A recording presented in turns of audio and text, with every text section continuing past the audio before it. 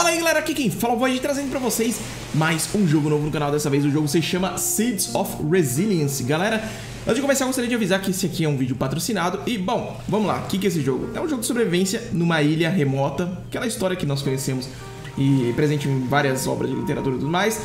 E você tem que basicamente tentar sair dessa ilha, né? Então você tem que criar uma embarcação de verdade. Você vem tipo uma jangadinha, tentar criar uma embarcação de verdade. Só que assim, você não tem nada, você não tem nada construído. Você tem que construir tudo do zero com os seus sobreviventes, certo? Vamos começar aqui, sobrevivência, next.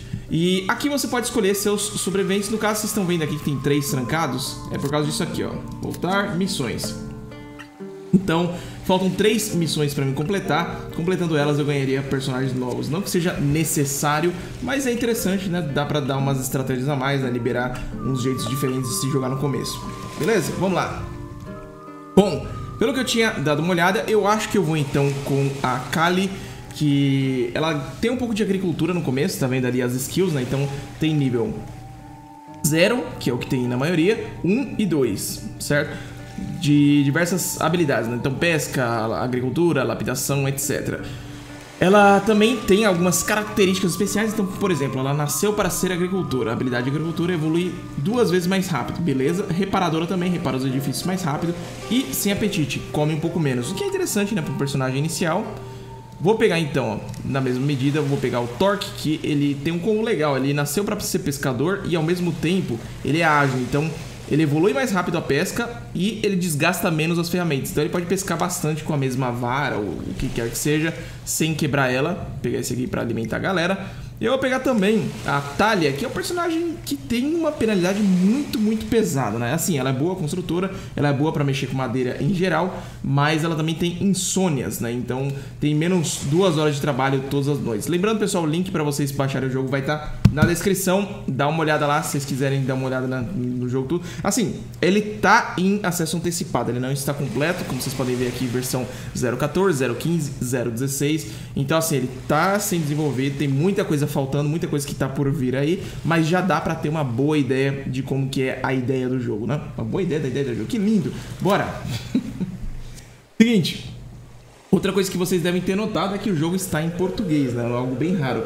E olha só, de quando eu baixei o jogo, olha só, eu baixei o jogo, ele não vinha com um personagemzinho no raft, certo? E agora parece que de lá pra cá, assim, em questão de alguns dias, eles colocaram um personagemzinho pra mostrar que tinha gente na jangadinha. Muito interessante. Gostei, uma adição interessante aí pro jogo.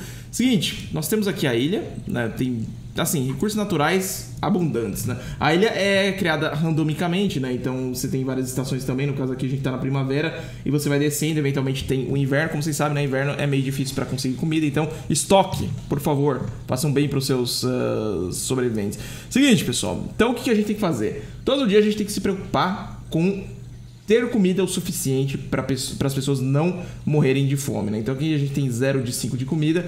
5 é o que eu preciso para cada turno que a gente passa, certo? E abrigo também, 0 de 3. Tem uma galera aí que não tem abrigo nenhum, beleza? Vamos então começar a pegar, ó, quantas horas de tempo, né, disponível cada um tem. Então assim, como que se aumenta esse tempo disponível? Ela tem uma desvantagem muito grande, insônia, -2. Todo dia ela vai ter -2. Isso aqui é horrível. Primeira prioridade, ó, dormiu na rua, -20 de comida e -2 horas de tempo disponível. Então todo mundo tá com tempo reduzido porque dormiu na rua. Então a primeira prioridade que eu acho que você tem, né, além de comer, porque senão você morre numa estação ou 2, seria criar um abrigo, por mais fuleco que ele seja, só para aumentar o nosso tempo disponível e a gente poder fazer muito mais coisa, né, em um dia. Então assim, vamos lá. Você pode pegar aqui, ver novamente, né, caso você tenha esquecido os personagens, para decidir o que você vai usar em cada um deles. No caso, eu acho que eu não tenho nenhum grande sobrevivente. Não, sobrevivente também não. Ó, aqui também mostra um resumão, né? Então, agricultura, pesca e pesca. Beleza, não tem nenhum grande sobrevivente. Eu não preciso de 2 pescadores, pra falar a verdade. E você é construtora, nasceu por ser marceneiro, ágil, insônias. Eu acho que eu vou começar, então, a usar você, ó, pra pegar... É caranguejo isso aqui? Isso, caranguejo. Então, 2, 3, 4... Opa, acabou as horas, beleza. 4, 5 pra você ver, né? O tempo no começo é muito curto. E assim, eu gostaria de começar, deixa eu ver, tá, ela mesmo, que eu gostaria de usar eventualmente, marceneiro, pra começar a cortar umas madeiras, né? Na verdade, eu acho que eu confundi, era você, ó, nasceu agricultor, tá. Sem apetite. Ok. Pega lá. Assim, eles vão jogando os recursos em qualquer canto da ilha, a menos que eu faça um estoque. Se tiver uma ventania, eu acho que pode voar tudo. Então é importante também você ter um estoque para você proteger os seus bens. De vez em quando também vai aparecer alguns, né, uns baús que podem ser levados. E inclusive eles podem estar escondidos aqui, ó, atrás das árvores. E aí você às vezes tem que dar uma olhadinha para ver se você não encontra alguma coisa ali por trás, certo? No caso, acho que não tem nada. Vamos abrir também os baús, galera, para ver o que tem dentro deles. Vamos lá. Tem alguns personagens também que são sortudos e eles podem ganhar o dobro de recursos dos baús, o que é uma habilidade bem interessante. Inclusive a gente pode aqui, ó, 2 horas eu gasto e a gente desfaz a minha jangadinha, né? Então pega um pouco de fio e tal. São vários recursos que a gente tá ganhando. Vocês vão ver aí que vai dar um boost bem das horas no nosso early game. Deixa eu ver, pedras, tá. Seguinte, ela já gastou todo o movimento, vocês veem aqui o quanto que pode fazer. Nesse primeiro dia, o que a gente fez? A gente juntou recursos básicos e agora vamos então para os crafts, né? Então você tem aqui, ó, agricultura. Você pode plantar algumas coisas se você tiver sementes. No caso, nos baús nós encontramos algumas sementes, ó, cereais, despeito. A gente poderia fazer um pouco de trigo. Nós também temos um pouco de tomate. Poderia também fazer um pouco de tomate, apesar de que...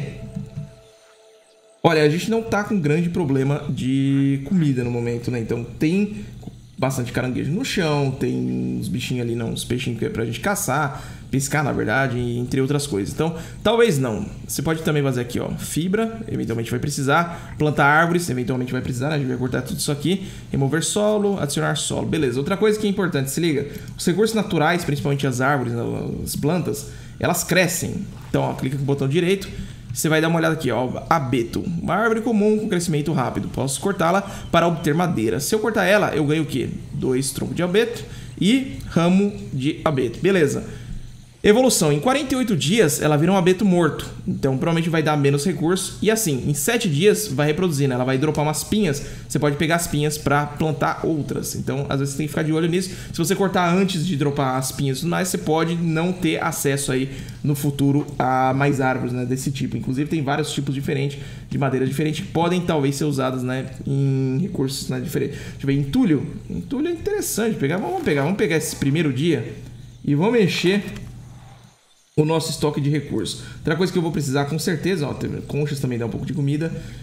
Vou precisar também de pedras logo. Então já vamos pegar para o próximo dia a gente começar a todo vapor. Que é isso aqui? Arbusto de esta jovem. Manda ver. Esse aqui é tronco de carvalho. Acho que é o meu recurso que já estava lá. Bom, de qualquer jeito, sim, vira o dia.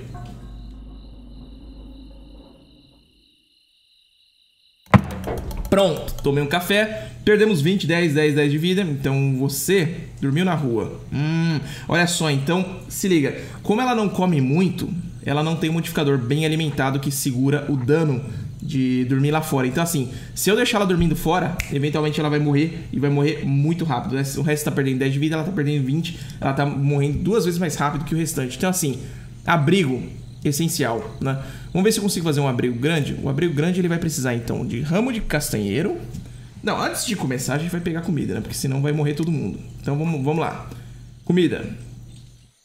Quem que vai pegar? Tu? Então pega aí. Deixa eu ver. Conchas.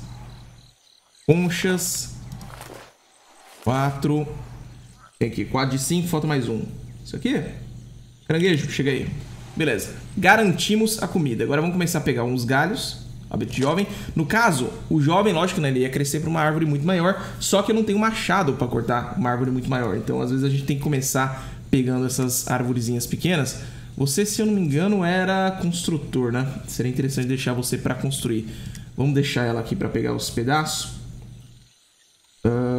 Castanheiro jovem, novamente, pegar aqui mais uns pedacinhos de árvore. Vamos ver o que a gente pode construir. Então, bora. Peraí. Antes de fazer, o que a gente precisa? 2, ó, certa pegada do mesmo tipo e também precisamos de telhas. Ramos de giesta, firmemente entrelaçados, esses galhos podem fazer um bom telhado. Ramos de giesta, a gente tem que achar as tais da giesta, acho que é isso aqui. Giesta, exatamente. Então a gente tem que pegar esse negócio aqui. 2, falta 1. Beleza. Pegamos os ramos, agora a gente precisa pegar, assim, galhos, né, 2 de 6, do mesmo tipo para a estrutura. Então, ó, tem o castanheiro ou a abeto. Um dos dois a gente tem que pegar, mas assim, foca. Vamos lá. Preto jovem. Beleza, vai ser ele? Deixa eu ver se eu consigo encontrar outro pra garantir. Carvalho jovem. Nope. Achei 2 abetos jovens aqui, lado a lado. Então vamos lá. Pum, pum. Construção. Ó, já podemos fazer então para 3, né? Então todo mundo vai morar junto. Assim, tem personagem que é antissocial, eles gostam de morar sozinho. Tem personagens que são muito sociais, então eles gostam de morar com mais gente. Tem gente que é abrigada, então não sofre muito dano de morar, né? De dormir na rua. Então às vezes você pode deixar na rua. E na rua não, né? Lá fora, vocês entenderam. Então, assim, depende do start, né? Dos personagens que você pegou no começo. No caso aqui, vamos confirmar. Fazer aqui. Fazer uma briguinha aqui no espaço que nós temos. E eu não sei se a gente vai conseguir. Vamos ver. 5 horas máximo. Faltou um pouco de trabalho, né? Então ainda vamos dormir na rua. E aí no próximo turno a gente vai começar a recuperar a vida, né? Então assim, se eu passasse de hoje eu acho que morria. Tá vendo? Vida lá.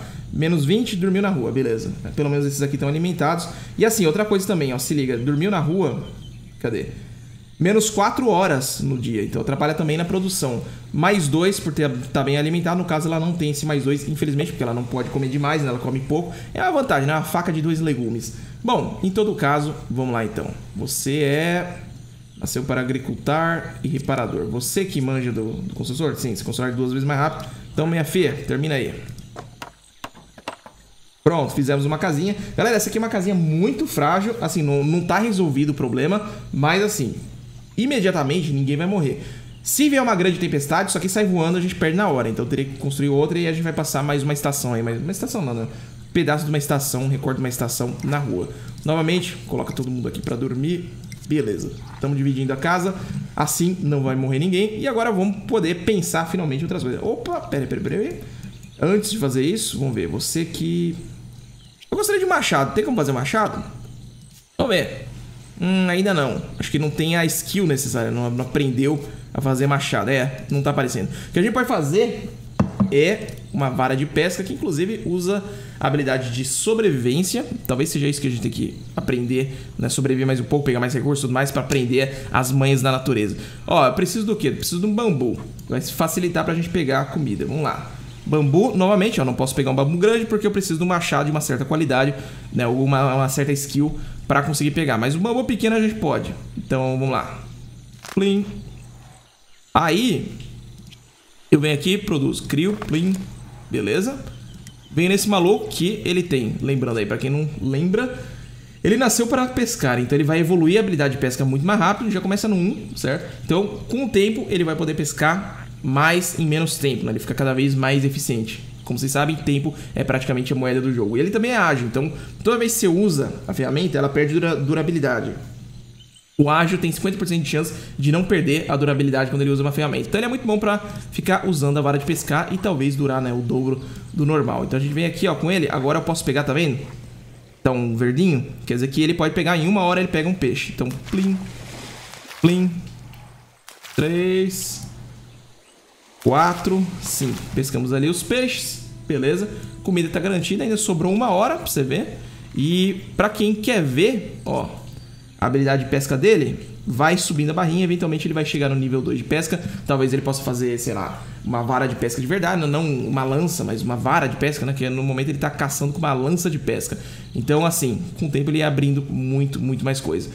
No momento, eu não tenho habilidade para fazer coisas muito mais miel de boas, digamos assim. Então, o que eu vou fazer? Eu vou começar a pegar recurso, catar aqui, sei lá. Bom, vamos aproveitar, comida demais não estraga nesse jogo, pelo menos no momento. Então a gente vai catando aí com esse carinha. E eu vou começar a catar recurso, principalmente isso aqui, ó, por exemplo, giesta. Em 18 dias, o que ela vira? Uma giesta morta. Então não tem por que segurar esse negócio. Esse aqui, por exemplo, ó, em 6 dias, é um linho morto. Não tem por que ficar segurando desse jeito. Então, ó, arbusto jovem, esse aqui já tem. Que em 5 dias ele vira uma giesta normal. Então, ela jovem ganha 1 ramo. Se ela ficar grande, a gente ganha 2. Então, vocês veem aí a vantagem, né, de deixar, às vezes, o recurso crescer um pouco mais. Nesse caso aqui, ó, giesta normal, você pode pegar. Esse aqui, ó, giesta é a mesma coisa, né? Só muda a skin. Só que, deixa eu ver, acho que é só isso mesmo. Vamos pegar uma preda.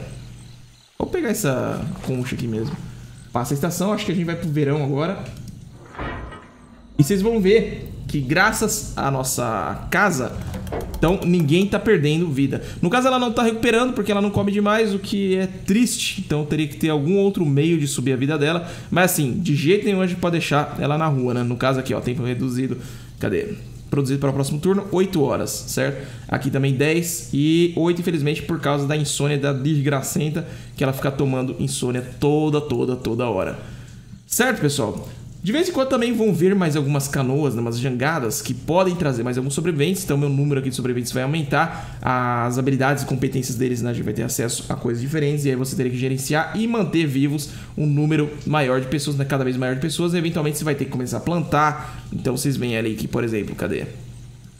Bom, pegar... Quem que era bom mesmo? Você, Kali, que manja da agricultura. Podia começar a pegar esses trecos. Falar, vou plantar... tomate, pode ser? Vamos plantar tomate. 1, 2. Lógico, vai gastando novamente, né? A nossa... Como que chama? Nosso tempo.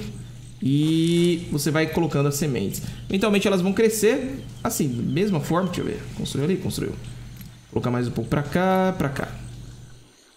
Ah, não tem semente. Lógico, não tô clicando aqui no retardado. Vamos fazer esse aqui também, então. Coloque... O que é isso? É corguete.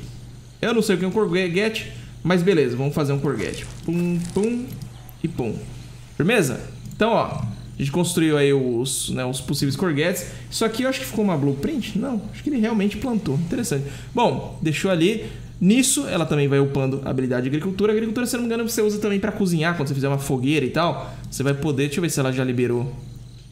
Ó, barco a gente ainda não sabe. Armazém poderia fazer daqui a pouco. Posso precisar de um quê? Um bambu... Alguns fios e umas caixas, né? Já é bom, caixa a gente pegou, vocês viram no começo. Os baús podem ser usados também para justamente gerar uns armazéns. Você, minha filha, você manja de construir, então vamos construir. Seguinte, meu amigo. Pega uns peixes. 2, deixa eu ver, 4 de 5, né? E ó, você viu ali em cima agora há pouco? Eu acabei de clicar e ele não gastou o estado, né? Então, habilidade ágil, agindo. Beleza. E... vamos catar mais um bambu. Infelizmente eu não posso fazer mesmo machado, rapaz. Seria tão bom se eu pudesse.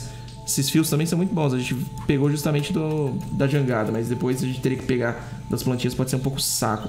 Outra coisa, em 3 dias o arbusto de amora vai dar amora. Então você pode colher agora, você basicamente mata o arbusto, que não é uma ideia muito boa. Ou você pode deixar ele aí, certo? Frango não, rã também você pode tostar assim que a gente fizer uma fogueira, seria bem bom da gente usar. Vamos deixá-las aí no... Bom, poderia comer, mas o problema é que se eu guardar, eles podem comer fora de hora, então deixa elas aí. Deixa elas aí.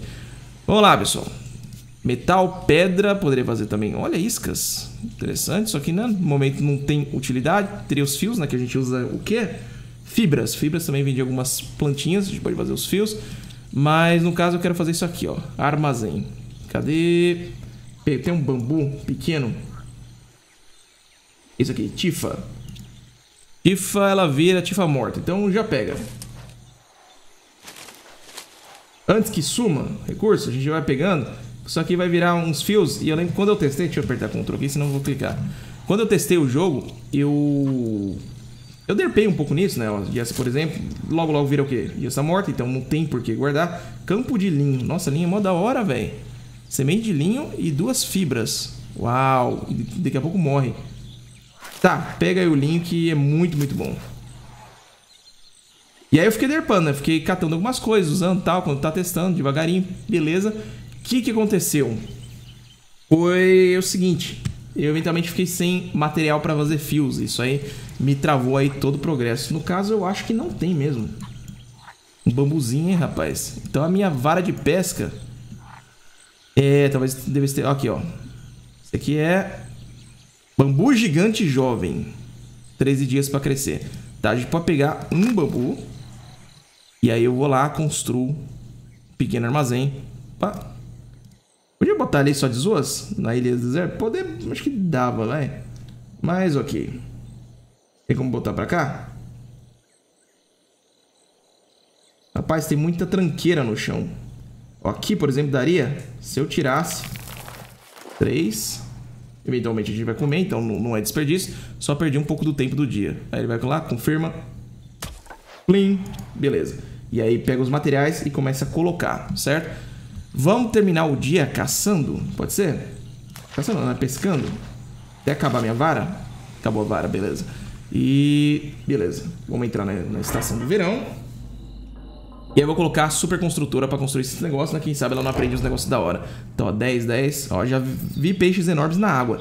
Deveríamos experimentar pescar. Então, normalmente eles vão dando uma dica baseada no que eles vão vendo. No caso, muita vida, mais um de tempo, interessante, quando tá no máximo, né? Ou perto do máximo. Isso aqui, inclusive, é alguma coisa que eu teria que ver como que eu faço pra subir a saúde dela de volta, né? Já que ela não come, desgraça.